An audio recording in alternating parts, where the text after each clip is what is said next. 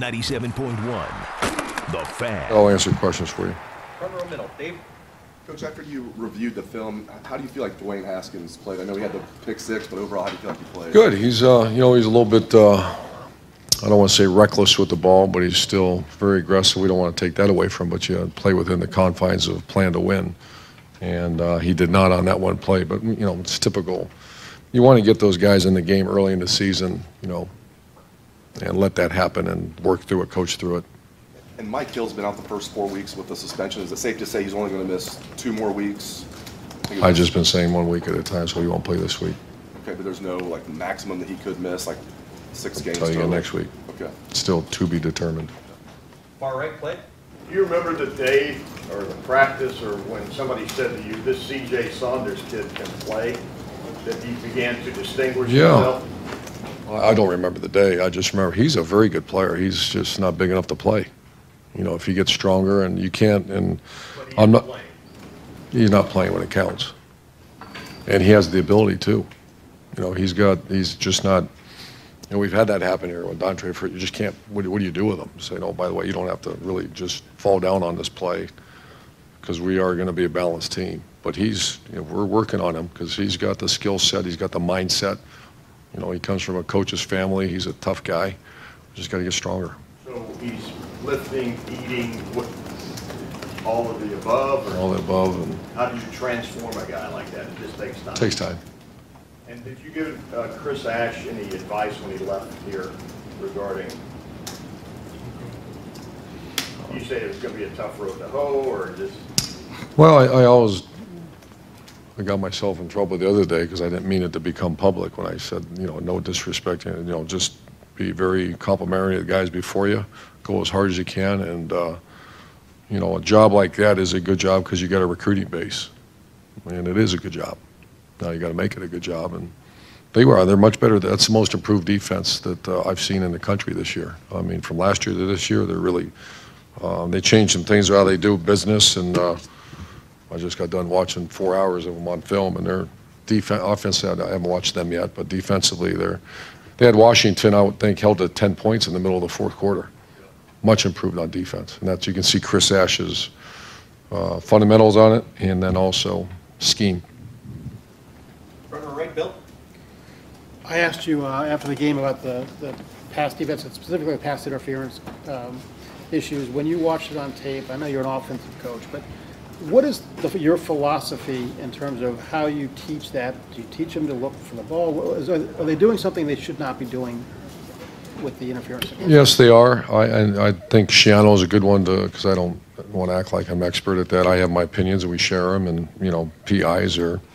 That's one of the kickoff return, the front line of kickoff return. We have to turn and retreat and block people. The transition of pass rush from run to sacking a quarterback and bump and run coverage are the 3 hardest skill sets in my mind and that you teach. How do you react to the, do you take your eyes off, find the ball? So I think that's a great question for Coach Shiano. We have conversations about it, and when you get a PI, it's not, they didn't do it right. Could you give an injury update on Mike Weber, Chris Worley, BB Weber's Landers? cleared, and he will play. Who is? Weber. Okay. Joe Burrows is cleared, but last week I wasn't going to put him in harm's way. That was not Joe's such a tough guy. He thought he was ready after 7 days. It's a broken bone, so that's why he went in later. Worley's ready to go. I'm told he's going to be probable, and BB Landers is probable. I will announce that Malik Barrow hurt his knee. Yeah. So he's out. Out for the ACL. ACL. He has other knee, so it's just a tough of prayers with him and his face. He's such a good kid.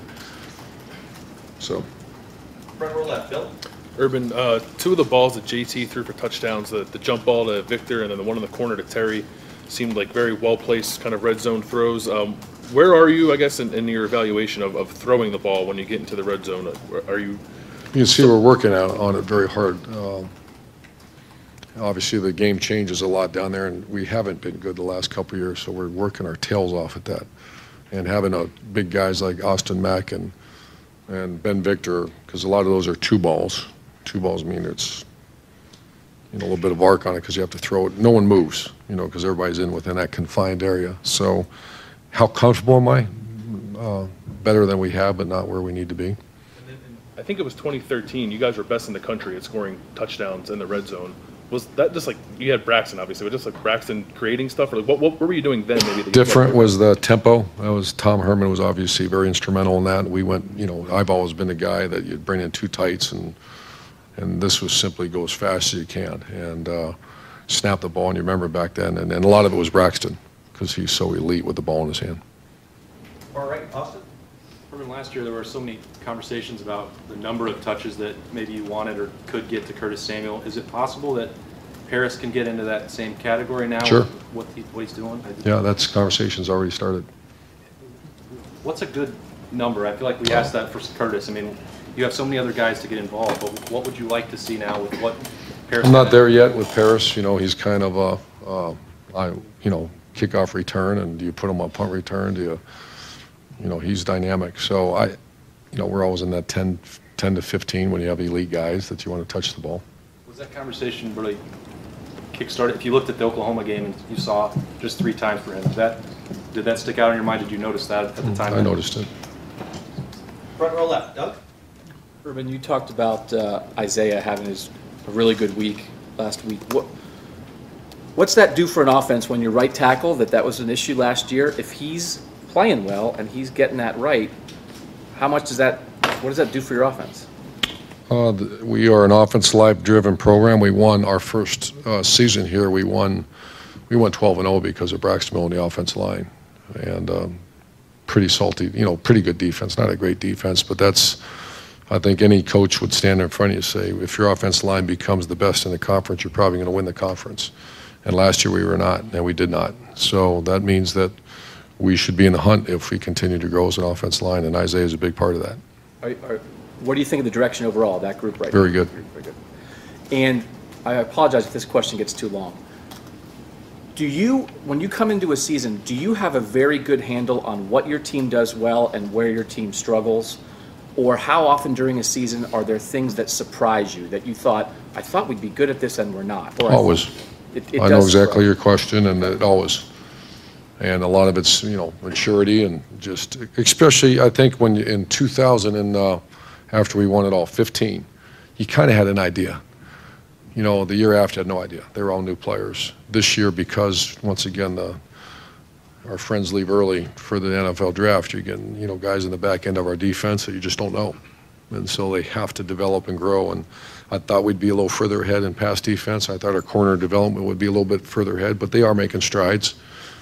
Other than obviously the biggest game we played this year, I thought offensively we've made great strides throughout, but other than that game. Far left, Mitch. After watching the film, what did you think of the defensive back play? I mean, were the penalties like worse than you thought, or not as bad as you thought? Well, typical, you know, defensive coach, defensive player, the palms up, that wasn't PI, and some of those were questionable, but I don't really look at much, and other than I see a flag, it was PI. It's no different than the one game we had a couple holdings. I think that was the week before, right, by the receivers. It's those conversations. When I first got here, a lot of those were, well, it wasn't holding. Okay, what was it then? You know, or it wasn't offensive pass interference. So they were pass interferences. They were wrong. We got to get that fixed and move forward.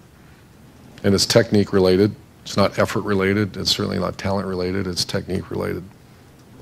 Second row left, Ari. Urban, this might be a little bit off the beaten path a little bit, but you guys successfully recruited a very religious player, and he was saying that he was really thankful for the opportunities that you guys have given him, or the outlets that you guys have given him to continue his faith when he gets to college.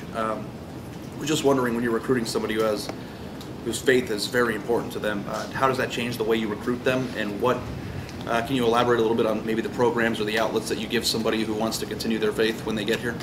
That's a very important part of my life, and I'm very proud to share that with our players. Certainly there's no obligation or a mandate for any of that, but we certainly make it user-friendly around here. I don't want to get into too much detail, but it's very, because everybody's so busy. Our players, you look at their schedules, so we just want everything to be user-friendly, whether it be nutrition, whether it be real life Wednesdays, those type of things, and then also your spiritual life. So we have everything available to them. And I'm proud to say we have religious players, denominational people in our program. And the big R word is the key here: respect.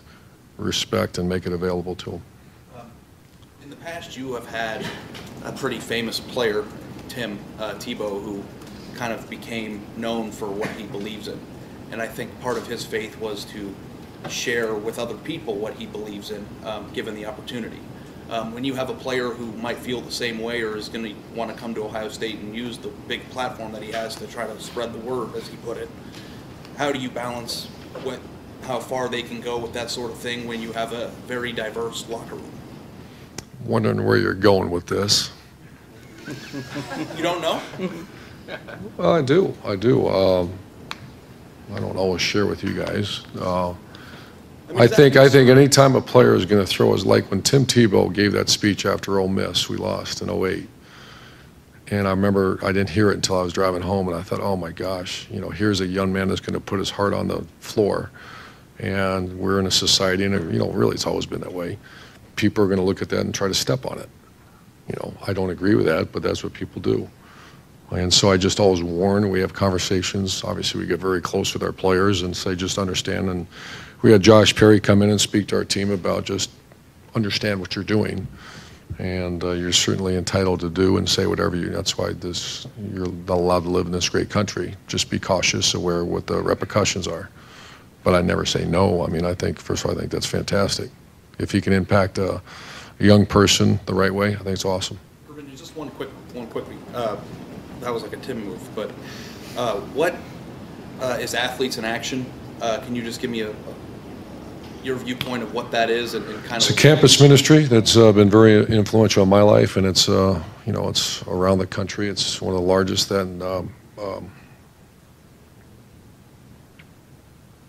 Fellowship of Christian Athletes, or just campus ministries that make themselves available for players or student athletes.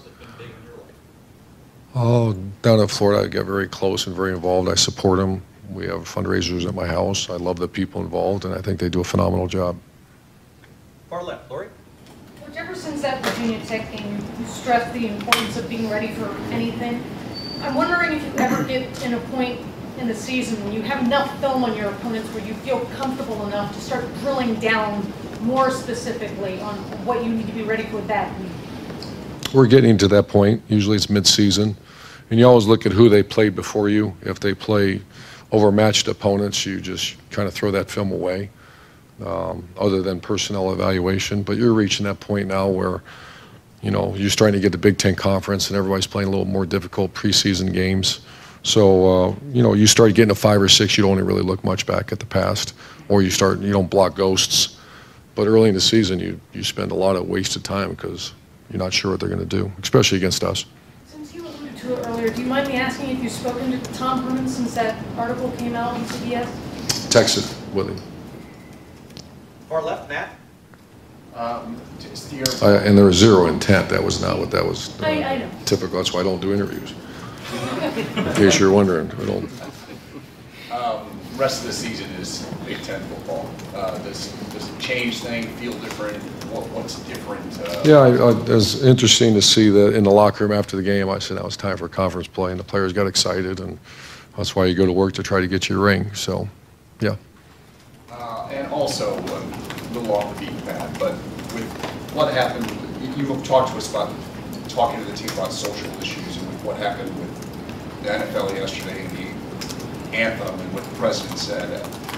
It can be a divisive issue in a locker room. How do you, when something like that comes up and you say you talk to the team about social issues, how do you make sure it's not divisive? What's your message, I guess, to your team who come from all different places and have different feelings about it? It's been pretty consistent. It's been very consistent since we've been here, and it's the R word of the respect. Respect all. And I personally have very strong beliefs and thoughts about things like that, and I share them with my friends, and obviously very close with my family about our thoughts. I have with some of our players. We have not. I didn't even realize it all happened until today because we're so busy on a Sunday. But I visited with a few players, and I always listen to the pulse of the team. And I have Ryan Stampers of the world that are part of my staff, and I just listen. And if it needs to be addressed, I will. I haven't made that decision yet because I had no idea anything happened until today. But everything I'm hearing from our players, we're playing Rutgers and go as hard as you can. And final 2 questions. Back row, Jared. Hey, Urban. This is another example where you're playing against a team coached by a former assistant. And I just wonder, when you have an assistant here working for you, whether it's been here or Florida or anywhere else, is there something unique in that person that you can identify and say that Sure. person's going to be a head coach? Can you explain what the dynamic is that person has? Sure. I think big picture. I think if he lives in a little tunnel world, sometimes those are your best assistant coaches, but they're not meant to be a head coach. If they're big picture people, and I think especially in college, the recruiting aspect, they can't be good. They have to be your best recruiter on your staff, or they're going to fail. And so big picture and a great recruiter, and then there's other things, but those are the 2 main, and I usually can tell right away. When Chris Ash was here, for example, what was it you saw in him when you hired him, and then when he was ready to leave, that made you think that guy, he's got it? The 2 things I mentioned, Exactly. and I knew Chris was going to be, he's one of the best we've had, and obviously did a great job. Well, we went from most missed tackles in college football to the fewest.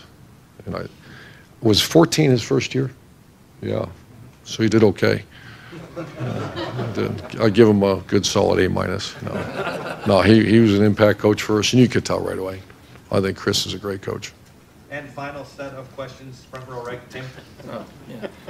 Urban, is there such thing as a kicker? I mean, do you pay attention to literally the thump of the ball when the guy's foot's hitting it, and do you hear that now with Sean Nurnberger again? I mean, what is different about him compared to a couple of years ago? Well, maturity and in shape, a grown man. He was a little boy when he first got here and acted like a little boy and didn't prepare like a grown man. So he's a grown man now. He's actually coaching our freshman kickoff guy who did much better Saturday other than the one. So I really, I think his family, and obviously this program has done wonders for him because he's a grown man. He's really handling, he's hitting it now.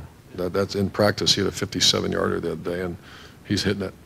Do you get the sense Paris Campbell is close to a kickoff return? I mean, to the house. 7 yards or something, yeah. Yeah. But I mean, Poor Coach Combs. What is he showing you though when you watch the video? What is coming across? Obviously, he's getting Dynamic. blocking too. Yeah, and it's if you're I've done that special teams forever. If you get a real guy back there, you block harder. If it's just human nature. If you get a guy that can't do it, then why am I doing this? Because there's not one player in this program that came here to be a right guard on kickoff return. But the culture of the program, and then knowing that cat's back there, you better block hard because this might come out. I think he's leading the country right now. Oh, no. Last thing, C.J. Saunders, I mean, we've been hearing about him getting open, making plays in practice, all this kind of stuff. Is there such a thing as a guy having a knack for getting open? And number 2, can some of your receivers take some learning points, I guess? They have. He's very well respected on this team. KJ Hill has that. KJ's a guy that can understand spacing of the defense, and maybe not the fastest guy in the world, but he usually gets open. And CJ, I think he's got 2 years left after this. He has the ability to play here if he gets stronger. Do you have a target weight for him? I mean, what is the big? Yeah, bigger. Bigger. Yeah. Okay, I'm sorry, Coach. One last. Steve, in the back row middle. Something just came out about another Big Ten head coach just made a comment that it is a league-wide problem about standard of care for the visiting team going in at these other home venues. Says that their reception was not good and that the locker room Here? No, not Ohio State. That it's a league-wide problem. You've been all around the league at this point. Have you encountered many difficulties, either the reception you've had, the cleanliness of the locker room? Couple. But do you view it as an issue that the commissioner should Yes. take up? And I've shared that with our athletic director, and the commissioner should handle that. This is not, all due respect, this is Big Ten Conference. So the days of treating your, that's happened. Be the best of the best? Absolutely. And that's the commissioner, in my very strong opinion, that should not be allowed. Thanks. Thank you, Coach. Your #1 source for sports, 97.1 The Fan.